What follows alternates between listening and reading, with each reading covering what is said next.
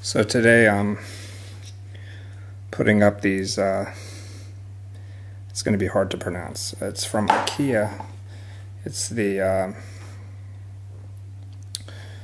curtain rod brackets called BETYDLIG. And they're pretty cool actually. So this is one of the ones I went ahead and put together ahead of time to show you where my goal is to get towards the end, because I need to hang up 2 curtain rods. So this is the outer one and inner one. So obviously this is what you start off with from IKEA. So when you just pick up this package, this is enough to put up 1 curtain rod. So you pick up an extra piece, which we already did. And this allows you to add the second curtain rod. They have these extra ones in bins that you can grab. So it's pretty simple. What it comes with are these 2 rubber pieces that you can peel the backs off of by 3M, and they come in different thicknesses.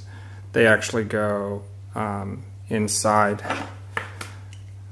the ring depending on how thick your rod is, and that keeps them from sliding. What this is actually a little plastic cover for the ends, either this side or this, depending on which you decide to put against the wall. I'm actually going to put this side against the wall because I want more length to allow for my second rod to hang from.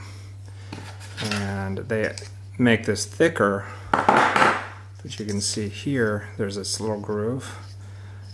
You can cut that so that it covers this at the right length.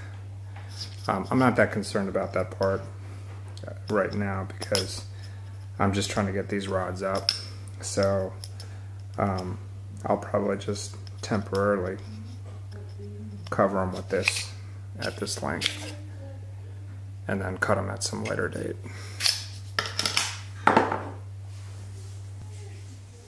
So first I'm going to take this thumb screw off.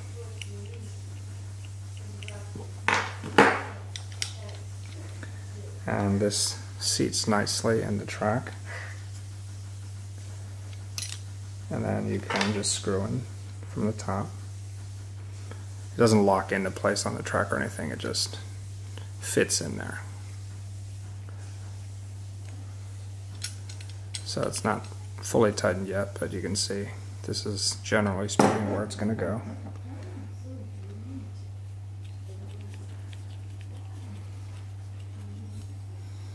So there you have it. That's basically what comes to you in the first kit. I haven't put in the rubber yet.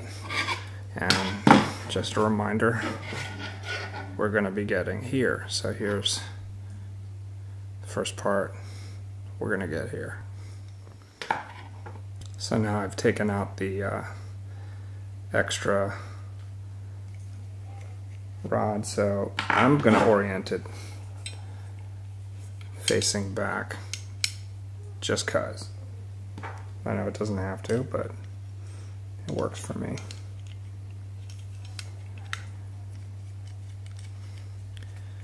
And you know, I'll just make it tight enough to show that I've got my second one set up. I'm going to have to loosen it later anyway because I'm going to need these things to be able to get out of my way.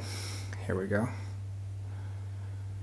And the only difference now between this one and this one is that I've put the rubber in already on these.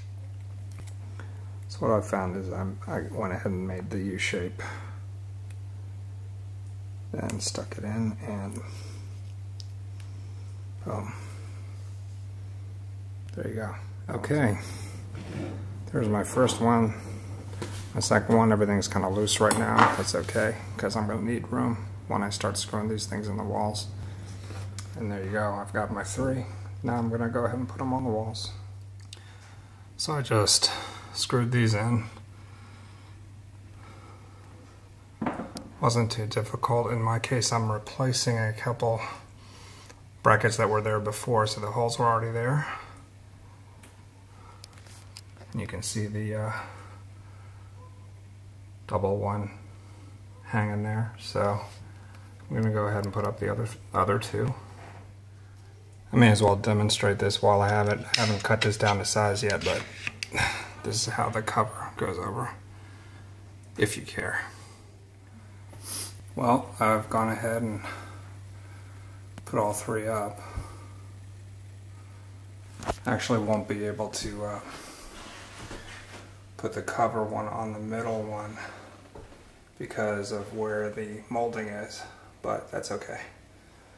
It's mostly covered by drapes anyway. So that's it.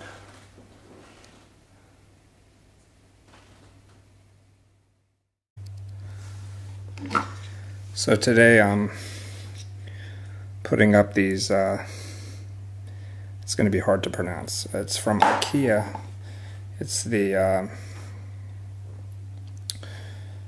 curtain rod brackets called BETYDLIG, and they're pretty cool actually. So this is one of the ones I went ahead and put together ahead of time to show you where my goal is to get towards the end, because I need to hang up